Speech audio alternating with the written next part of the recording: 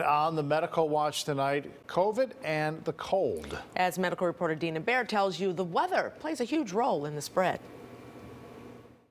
For years, doctors have known viruses spread more rapidly in cold, dry air. That's why winter is so devastating for flu cases and deaths. And now the same is holding true for SARS-CoV-2, the virus that causes COVID-19.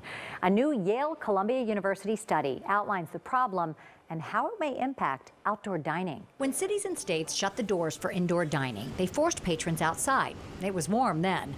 Now, as cold, dry air engulfs the Chicago area, colder temperatures and lower relative humidity conditions seem to favor the survival and the transmissibility of the virus. So unless you're in an individual bubble, if you're eating outside in a large tent, it is of some concern. And the question is, what kind of ventilation is really in there? Especially as colder temperatures prompt people to put up walls on the tents to keep diners warm. If they're really cramming people together in there, they're packing them in tightly, and they're providing opportunities for transmission that wouldn't exist if people weren't doing that. Columbia University environmental sciences professor Dr. Jeffrey Shaman has been studying virus transmission for years. When you breathe, when you speak, when you cough, when you sneeze, you expel droplets of that oral and nasal mucosa stuff, saliva and mucus and all this other stuff. The expelled droplets from infected people contain virus particles.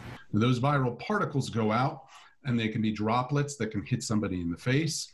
They can be evaporated in the subsaturated air that is around us all the time. Unsuspecting people inhale the virus and become infected. It's a process that happens more easily in the cold. We can see that there's this very strong seasonal cycle for influenza.